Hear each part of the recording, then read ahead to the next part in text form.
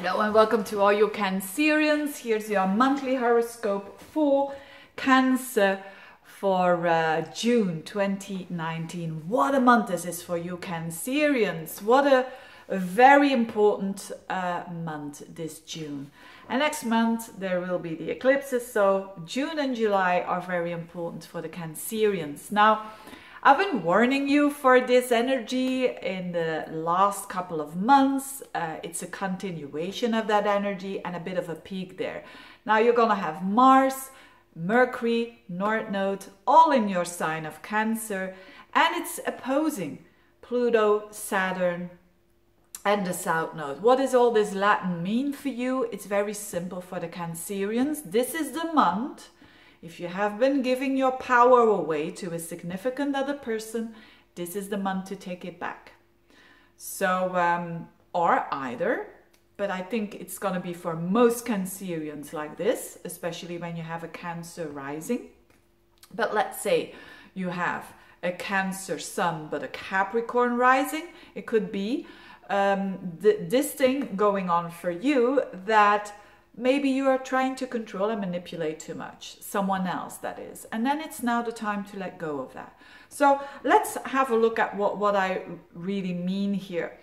Having Mars in your first house of Cancer that happens every 2 years, but now opposing Pluto, this is about taking back your power. This is about owning what's yours. And of course, all of us, because in relationships, there is a give and a take.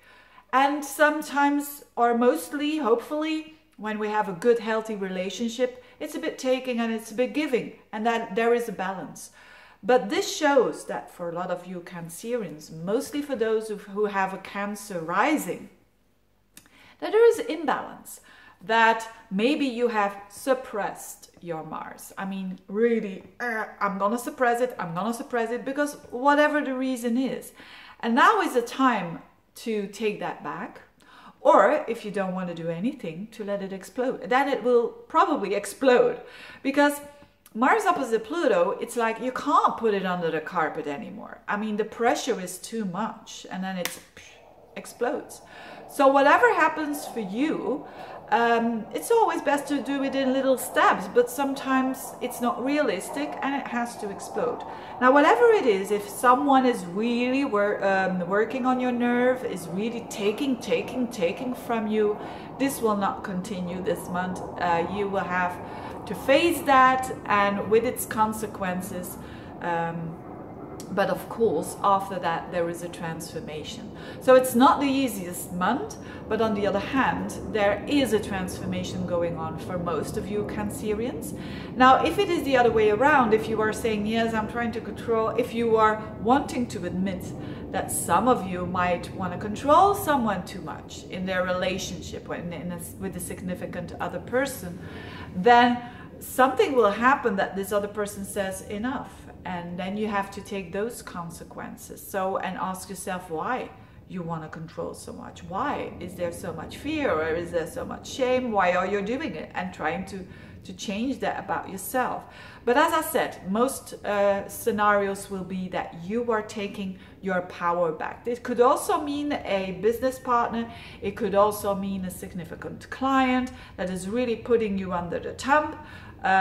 Now is the time that it will be resolved, and that is of course a good thing. You know, Mars opposite Pluto, I mean, those astrological things, these are not good or bad.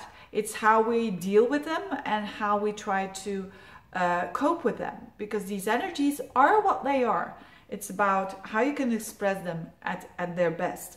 Now, meanwhile, at the same time, this aspect that is a lot about transformation, and it is a lot about working on you. It's a good time for the Cancerians anyways to redraw the lines with people, to say no where you need to say no. And of course people will react. Of course, what do you expect? That people will say, oh yeah, no, that was a fear probably, that you didn't do it in the first place.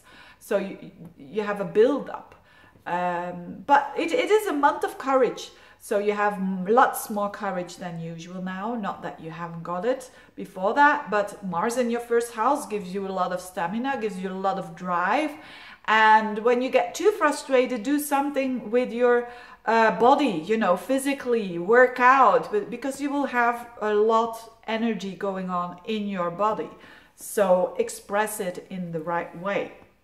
Now, another thing that is a bit more light, that is going on for you is Sun and Venus in the 12th house. So it is actually, how would I say, notwithstanding the fact there's a lot of tension there, there's also possibility to withdraw yourself a little bit, to reload your batteries, because sometimes that's not easy, is it? When we are full of stress, and then how to de-stress is not easy. But it seems to me that when I look at your chart, this month is okay for you because of the Sun and Venus in your 12th house. So enjoy alone time, basically. The 12th house is where we withdraw. It's the connection with the unconscious.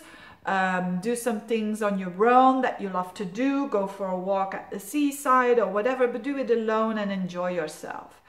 And this can really, really help you to release the tension. This Sun, Venus squaring up and opposite Neptune and Jupiter can mean that you really have an urge to escape. That there is nothing wrong with that if it's healthy escape, you know, watching a movie, losing yourself in a book, whatever. So make sure that when you relax, that you can escape every now and then from reality, and do it in maybe an artistic way or a creative way, or just imagining you in being a part of something totally different, and that you can distance yourself a little bit from the harsh realities.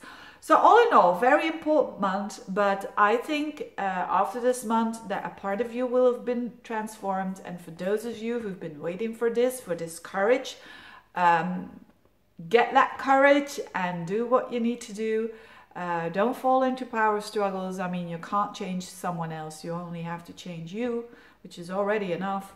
And I wish you a lot of success here. All the best to you. Thank you so much for listening. If you want to have a reading, get in touch, and see you next month. Bye-bye.